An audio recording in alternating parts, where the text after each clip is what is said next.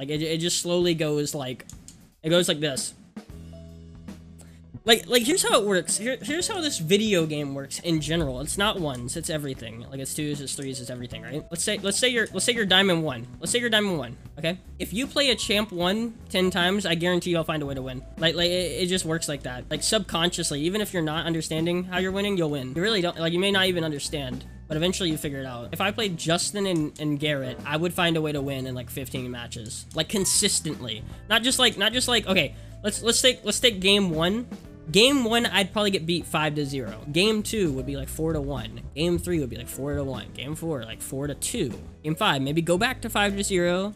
Game 6 is like 4-3. The gap starts closing. And then once you pass them up, then they have to start doing the same thing, which is basically close the gap, figure out what the issue is, change it up before they start losing like every game. Because not only that, but like if I play Justin and Garrett 10 times, they'll get worse over the course of it. It's not even like I'm getting better. It's half and half. It's half and half. They are getting worse and I am getting better. Like, it just slowly goes like, it goes like this.